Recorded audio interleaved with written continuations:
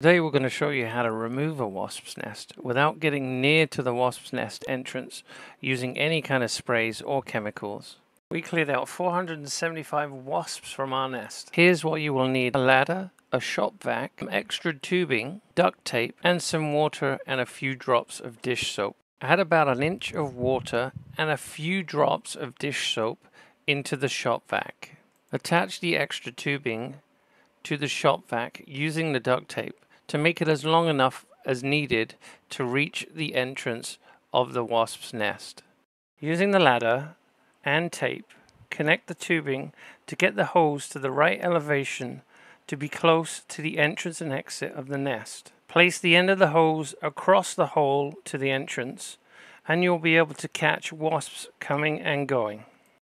We successfully removed a wasp's nest from the eaves of our house using the ladder angling the shop vac as seen in the picture. Hopefully this method will help you out get rid of your wasp infestation, but please not do this to bees. Bees are our friends. Just find out your local beekeepers, give them a call. I'm sure they'll help you in ways to remove a bee's nest safely.